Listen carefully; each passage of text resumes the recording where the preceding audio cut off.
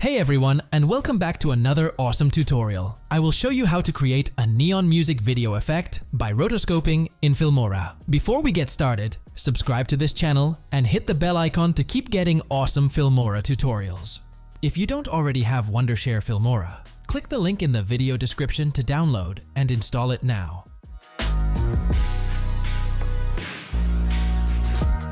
I'm going to walk you through a tutorial using Filmora. Open up Filmora and drag and drop the footage onto the project timeline. Trim the center part of the footage to create a transition effect that lasts around 3 seconds. Filmora offers a tool called Smart Cutout to remove the background. Double-click on the footage to open the editing panel. Under the Video tab, click on AI Tools and then select Smart Cutout. Click on the image to activate the tool. Make sure the playhead is in the first frame of the clip. Drag and paint over the subject you want to keep in the video. Zoom in to adjust any selections and click to select or deselect areas as needed. Toggle to advanced mode and use the button to track the footage with keyframes automatically. Once done, your keyframe bar will be under the clip. You can also adjust the edge feather if necessary. Click on the Save button to keep the changes, and that's it! Your footage has been rotoscoped. Go to the Effects tab, and in Video Effects we have Flicker option. Now here we have wide array of neon effects in the library, so feel free to explore. Once you've found the effect you want, drag and drop it onto the center footage. Then, navigate to the Transitions tab and use the Dissolve transition.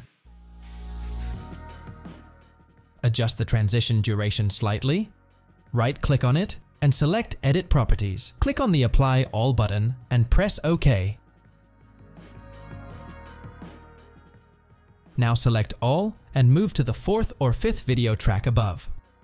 Next, go to the Titles tab, then select Basic Title and drop it on track 1. Adjust its duration by double-clicking on it and typing your text in the text box. Also, change the font and size using the position sliders at the top. Now in Titles Basic, choose any preset that you think would be perfect for your video.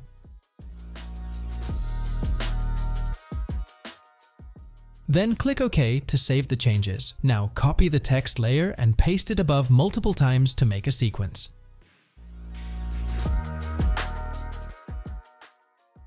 Double-click on each and change the position value to adjust in the frame.